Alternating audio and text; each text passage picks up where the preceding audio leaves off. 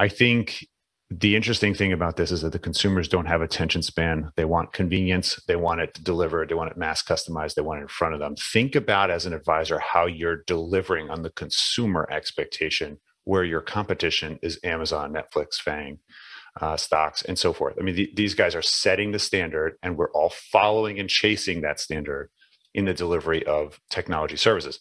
How are you going to basically make sure that you create a financial advisory experience that basically exceeds this, can go beyond what the capacity of a technology is, at least for now?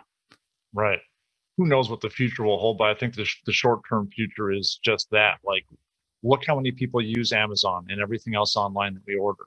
They want that convenience, and they're doing it from a place that has a strong digital reputation, that does have transparency.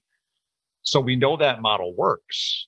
We know robo advice in the way that it first came out doesn't actually work that well, but this new human element that we're talking about, which actually isn't new at all, it's just being facilitated differently. This is a different medium now.